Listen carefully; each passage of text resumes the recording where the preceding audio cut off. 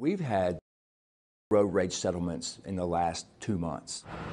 Aggressive driving cases are becoming more common for trial attorney Rocky McElhaney. It's really bad out there right now. A lot of aggression, I think, related to COVID. He's continuously astounded by his clients' stories. And when he gets out of his car, they run and hit him in their car.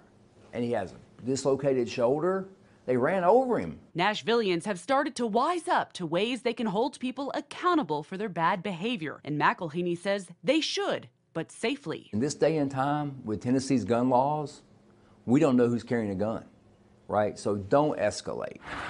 Instead, he says, if you can get away, do. But if you're in a collision, 1, take pictures, and number 2, get medical treatment. McElhaney relies heavily on data collected and stored in the black box installed in newer model vehicles to help prove what witnesses saw leading up to the crash. Your car knows your acceleration speed. It knows if you're going left, right, if you're maneuvering, if you're turning. It knows if your signal light's on. It knows how hard you hit the brakes.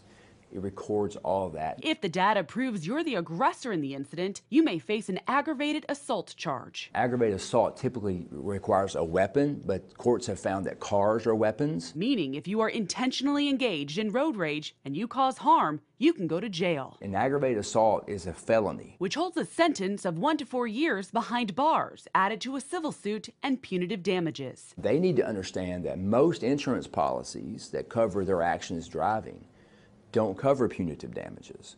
So their wages, their assets could be at stake. Making a moment of madness linger in the lives of many for years to come. It's best if we can all just get along. Alex Dennis, News 2.